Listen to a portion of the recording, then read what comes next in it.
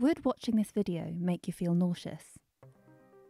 Why do some people feel motion sickness and others don't? Feeling nauseous is the result of a network of processes in the body that we don't fully understand. But with a combination of brain scans and machine learning, a new study in the Journal of Physiology is starting to unravel what's going on and could even predict which people are more susceptible than others based on the structure and connections in their brain. Hi, I'm James Ruffle. I am a medical doctor. I work as an honorary research fellow here at the Wingate Institute of Neurogastroenterology, and I'm also a radiology registrar. Identifying people who are more susceptible to nausea is really important, and that's the aim of the game. That's what we're trying to do here. By understanding how nausea is processed in the first place, it then gives us the idea of if we can identify who's susceptible. There's a long history of researching this, going back to the early days of space travel. The original nausea studies, a lot of them came from the aerospace industry, where things like NASA or whatever, the rate limiting step for space travel was how nauseous people felt. It's an incredibly complex experience, and people have spent decades trying to understand what makes people tick. But this is about much more than just motion sickness. It's clearly a problem. It's clearly a problem in healthcare, for chemotherapy or pregnancy, or not least, a huge range of medicines we prescribe that seem to make people feel nauseous. So how do you go about studying something like this? We'll put people in a scanner, we'll show them this video, and then we will map areas in their brain that light up, that become more active during this stimulus. They looked at the activity in the brain as well as the underlying structure. And what we did is we mapped these areas of the brain that are more active and how they link together in synchrony to produce this kind of network of processing nausea. The idea is to see if what's going on in the brains of people who feel unwell is different to that of the unaffected participants.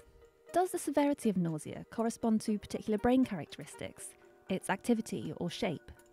Now, in our study, we identified areas of the brain such as the cingulate cortex, the nucleus accumbens, the thalamus, which were all involved, the amygdala, the caudate putamen, which we also identified in our study, the lucus coeruleus, areas of the brainstem, which all appear critically involved. It seems that there is this area, this kind of network that's now developing for how nausea is processed.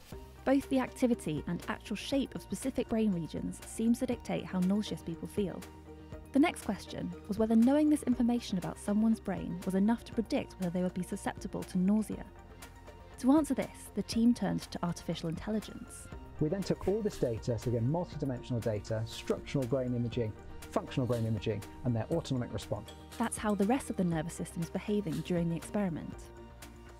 We provided this to a model, and we asked it to try and learn if an individual was susceptible or resistant to nausea. With all of these inputs, they first trained their system with about 70% of their data, and then tested it on the remaining 30%.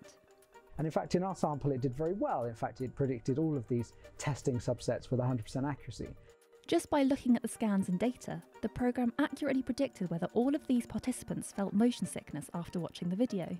But that comes with a really important caveat that this is a proof of concept model for our study. It's a small number of individuals. It's a very fine-tuned, homogeneous, single-minded kind of thing, a group of individuals. They're all very similar. And it's really important that we evaluate this on a larger number of people, and it's really important that we evaluate this also in clinical populations as well. If the team can validate their model across more diverse groups, it might make it possible to predict people's risk of feeling nauseous in response to things like medical treatments or pregnancy. And that's the first step in preventing it, making everything from a 1-hour car journey to a 9-month pregnancy a little easier to stomach.